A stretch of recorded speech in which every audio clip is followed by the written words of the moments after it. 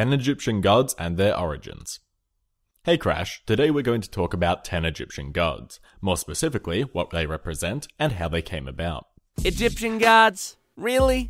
Sounds kind of boring. Can't we do Greek gods instead? Egyptian gods are far from boring, trust me. There's some really messed up stuff to explore here, but I don't want to spoil it too early, so let's just jump right in. Number 1. Where better to kick off this list than with the original god himself, Ra. Ra is typically represented as a man with the head of a hawk crowned with a solar disk, and is the supreme sun god. Someone certainly thinks highly of himself. Well, in fairness, he has good reason to be. He pretty much created the world. The legend goes that before the world existed, there was simply a mess of chaotic waters. Ra's birth provided enough heat to dry out a patch of earth suitable for human existence. He literally created the Egyptian idea of order and justice, known as Ma'at. Last time I checked, your greatest achievement was dressing yourself. I've regressed, actually. My caretaker dresses me now. My bad, I forgot how hopeless you actually are. Meanwhile, every night Ra travels in his solar boat into the underworld to defeat the allies of chaos, and then becomes reborn as a sunrise, thus explaining the day-night cycle. What do you do at night, Crash? I play Team Fortress 2 and hurl abuse at the noobs on my team, so I guess in a way, I'm also fighting the forces of chaos. Number 2.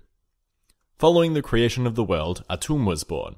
Atum is typically represented as a man wearing a double crown and represents both creation and perfection.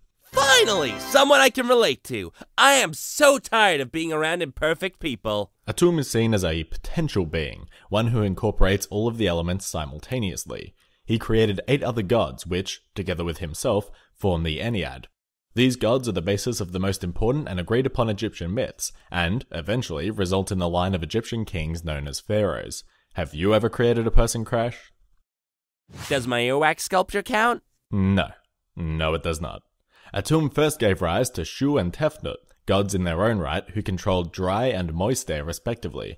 Shu had a plumed headdress, whereas Tefnut had the head of a lioness. Ew, the god of moist air? What was her power? Making people's fucking clothes stick to their back?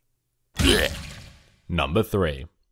Shu and Tefnut then got it on and had 2 more kids, Nut and Geb.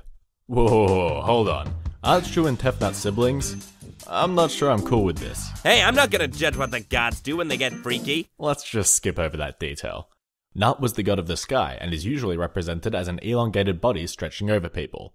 Ugh, okay, this is gross. Ugh, look at this picture, Crash. Look at it. I think I'm actually gonna barf now. It only gets worse. You know how I said that Ra enters the underworld every night? Well, some myths say that instead he is eaten by Nut. In doing so, he releases all the deities from within himself and they form the stars in the sky. Then, whilst inside her, he fights a serpent demon called Apep, who represents chaos.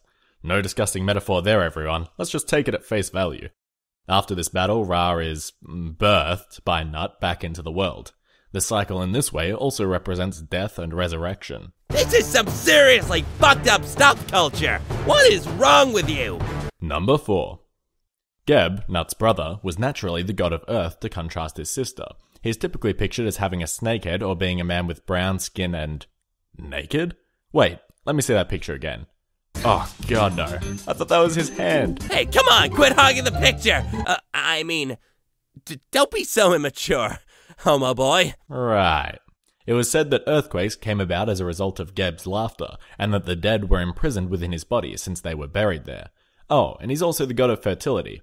Well, I mean, that makes sense. What with his thing dangling around like that? I think I'm gonna dress as Geb for next year's Halloween party. Later on in his mythology, Geb became more closely associated with fertile earth and the raising of crops. Hence, he was seen more as a harvest god. Geb and Nut decided to have 4 kids of their own, because apparently they hadn't inbred enough at this point. Osiris, Isis, Nephthys, and Set were born, and this led to one of the most famous Egyptian myths. Number 5. Osiris is seen as the first king of Egypt, originally being the vegetation god. He is typically represented as a mummy holding the crook and flail of kingship, but his skin color is of more interest. He can be depicted as different colors depending on what he is symbolizing. Blue for the dead, black for the fertile earth, and green for resurrection. This confusion of meaning comes from his complicated backstory. Okay, I'm gonna be honest with you, I feel like we're trying to explain the DC multiverse here. Well, there's a story relating to Osiris' death and subsequent resurrection by his sister and, you guessed it, wife, Isis. Due to this, he became seen as the god of the underworld and of the dead. In death rituals, it was said that the soul was judged by Osiris. To do so, Osiris would weigh the person's heart against a white feather, the feather of Ma'at, and only if the heart was lighter would the person be allowed to pass on to the field of reeds, the Egyptian version of heaven. How could a heart be lighter than a feather? And what sort of horrible things would they do if your heart wasn't lighter? Apparently, if you failed the test, your heart would be devoured by a crocodile-headed demon known as Amenti. There was no hell, simply non-existence. Number 6. Despite being the god of the dead, Osiris was not evil. Now, his brother Set, on the other hand, well... He was a douche? Pretty much. Set killed Osiris so that he could become the king of Egypt. It gets worse from there, but we'll discuss that a bit later. Set was the god of darkness, chaos, and confusion, and was typically represented with the head of an unknown animal, sometimes referred to as a Typhonian. He would occasionally be a companion to Ra, riding with him on his solar boat and causing storms. Wow, what a dick. Why didn't the other gods just kill the asshole? They certainly hated him, as did most Egyptians, but the storms he caused were actually used to fight off Apep on Ra's journey through Nut. God, there's a sentence I never thought I'd say. Later on, Set took on the mantle of god of foreigners, another negative attribute. During the Egyptians' war with the Assyrian and Persian empires, Set essentially became a symbol for the enemy, and was thus reviled. Number 7. Osiris' sister and wife Isis is the goddess of health, marriage, and wisdom, among other things. In ancient Egypt, the name Isis means throne, referring to the throne she is usually depicted as wearing on her head. The reason for this will become obvious soon. You are the biggest tease, Culture! I know. When Set killed Osiris, he supposedly dismembered him and spread his body across Egypt. Isis mourned the loss of her husband, and her tears were said to cause the annual flooding of the Nile. However, being the badass she is, she decided to collect his body together and resurrect him. Till death do us part obviously doesn't apply here. In some accounts, she even threw his penis into the Nile, where it was eaten by catfish. By far, Isis's strongest association is with motherhood, although it happened in kind of a messed up way. After resurrecting Osiris, they did the deed using a new golden phallus that Isis had made for him, and Isis conceived an heir to the throne, Horus. Look, I ain't saying she's a gold digger, but come on. She raised Horus in seclusion until the day he was strong enough to take back the throne from Set. Because of this, she is also seen as a carer, an Egyptian parallel to the Mother Mary in Christian faiths. Number 8. Horus, son of Osiris and Isis, became a champion for the Egyptian people. Horus is typically represented as a hawk or a human with the head of a hawk. In some depictions, he can also be seen as an infant being cared for by Isis. His many battles with Set for the throne are the best understood myths in Egyptian mythology. Wait! This is the plot of The Lion King! Osiris is Mufasa, Seth is Scar, and Horus is Simba! The names even have the same numbers of letters! I think the Egyptians ripped off Disney! Well, I mean, it was probably the other way around. I mean, this did happen 5,000 years before The Lion King. But you're definitely right with that. Multiple versions of this tale exist, but perhaps the best appreciated one sees Horus eventually defeat Set and take back his kingdom. Thus he restores Ma'at, becomes the king of the living, and performs his father's funerary rites. Osiris' position as the king of the dead symbolizes the relationship between a king and their deceased predecessors. Crash, are you crying? No! Number 9. Thoth is the king of writing and knowledge, typically being represented as a human with an ibis head holding scrolls or performing calculations. He typically acted as an intermediary between the gods, like Hermes did in Greek mythology, and is one of the oldest gods. No wonder you put him on this list. He's a nerd, just like you. Hey, this nerd is awesome. During the Day of Judgment described earlier, it was Thoth's role to record the deeds of the person being judged. So he's a glorified court stenographer.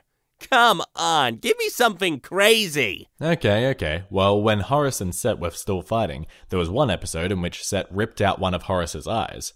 Thoth, along with Hathor, were able to heal Horus's eye. Since this eye was still damaged, it was said to shine less brightly than the other, and hence this explains why the moon is dimmer than the sun. It also explains why the eye of Horus is a symbol of life and well-being in Egyptian culture. What?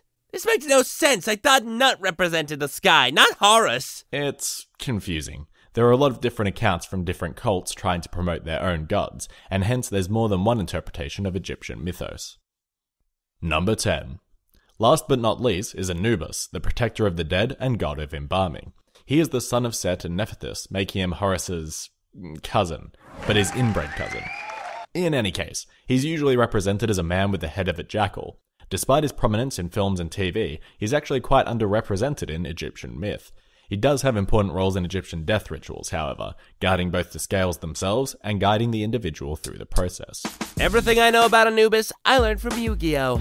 That show was the shit! You know how I said no one likes Set? Well, I wasn't kidding. Even his own son thinks he's a douche. One time when Set transformed into a leopard to try and attack the body of Osiris, Anubis interfered and stopped him by branding him with a hot iron. He then flayed Set and wore his skin to ward off other people who might desecrate the dead. This story was used to explain how the leopard got its spots. The more you know. So there's 10 Egyptian gods and some of the mythology behind them.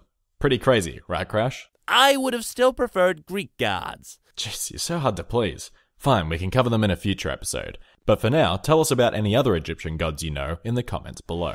Follow CultureCrash on social media!